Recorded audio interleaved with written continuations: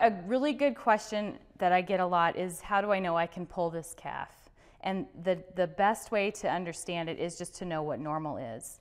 So in this demonstration, this cow is having her calf in a normal presentation. Normal presentation in birth is 2 feet and a nose. So maybe she's been progressing for a while, but these feet just aren't moving any farther.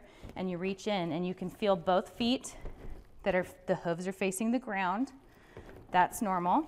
And the head is coming up right in between both of those feet. This is normal.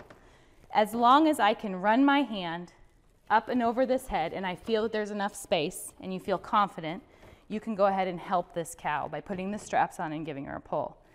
You do not at any time pull if there's only 1 foot or no head or just a head and no feet. You just only pull if you have 2 feet and a head, because those chains are going to go on the feet and it's going to work its way through the birth canal.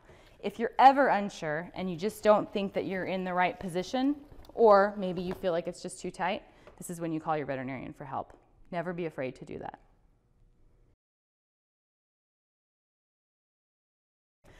So this is a heifer that maybe you have noticed that she's been calving for a while, and calving just means she's been straining, she's been uncomfortable, but you haven't seen any progress.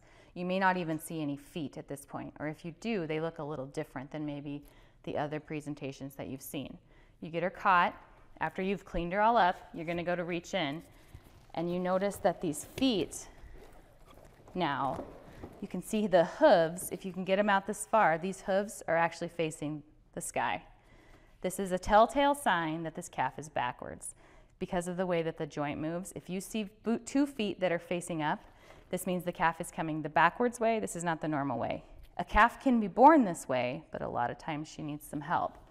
So to confirm it, if you're not quite sure about the feet, maybe you can't pull as far either, but you can feel hocks. If you follow it all the way up, you'll feel a hock that's right here.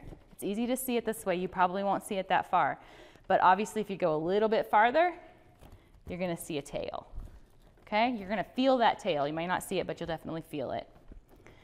At this point, you can try and pull. But if you're ever uncomfortable or you're just not sure, or maybe you only see a few feet and you notice that it's not making any progress, this is when you call your veterinarian, and then they can help you get that calf out. A cow can have a calf backwards, but it takes a little bit more work. So if at any time you're concerned or you're just not sure, always call your veterinarian.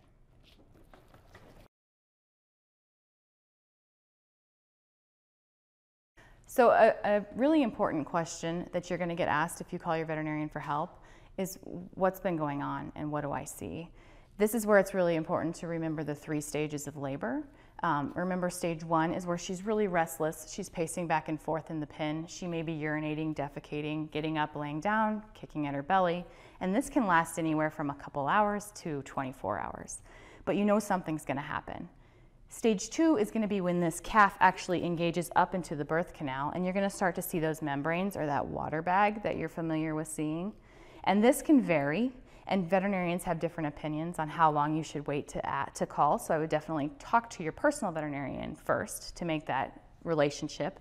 But in my case, if she's in stage 2 and I see a water bag, but I haven't seen any progression, and she is a first-time calf, she's a first-time heifer, then I'm going to say, you know, if she's gone 45 minutes and I don't see any change, then I would be calling for help, or getting her in and feeling what you feel. If you get her in, and you can feel that those feet are there, but you're just not sure. If at any time you're just not sure, you should always call your veterinarian. But if you know that she's not progressing, or if maybe you see a foot after 45 minutes, but you can't see the other foot, or maybe you only see 2 inches of the feet and you don't have all 6 inches, you know, you should just see gradual progression over time. If at any time that isn't happening, then you want to call your veterinarian. And you want to explain to them when you started to see things, what she's currently doing now, and basically they'll kind of walk you through it, and between you and that veterinarian, you'll have your relationship built on where you need to go, whether that's coming to you or you haul it into the clinic, just to get you some help. So never be afraid to call.